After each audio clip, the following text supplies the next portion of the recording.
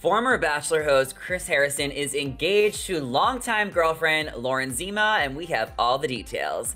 Hey guys, and welcome back to another shared news. We've got all the tea you need to know about Chris and Lauren getting engaged. But before we do that, make sure you guys are subscribed to our channel and ring the bell so you never miss out on any future updates. As always, I'm your host, Zachary Reality, and Chris Harrison proposed to his girlfriend Lauren Zima over the weekend on a couple's getaway in Napa, California. The couple shared adorable pictures to their Instagram to announce the news. Chris writes, "I love you at Lauren Zima. The next chapter of our life starts now." And the next chapter is really starting for the former Bachelor host, as Chris has wiped away all of the pictures from his Instagram and is ready to start fresh on this new chapter of his life.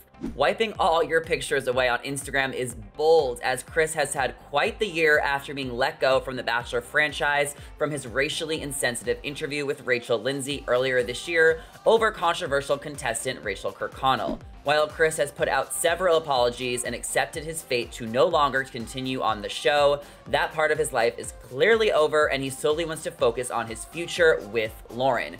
Chris and Lauren have known each other for many years before they linked up. Lauren has worked as an on-air host and correspondent for Entertainment Tonight and has spent many years of her life covering Bachelor Nation and interviewing Chris Harrison as well. But it wasn't until the first time the two of them were able to talk off camera, not during an interview, where they were able to really connect and develop a relationship, and since there, the rest is history. Lauren's claim to fame at ET was her very popular recap show, Roses and Rosé, which truly made her the perfect match for Mr. Bachelor host himself. However, after the show let go Chris, Lauren was forced to end her popular recap show and stick by her man through all the scandal. Lauren still continues to work at ET and is one of the network's most top reporters, but generally now stays away from Bachelor coverage.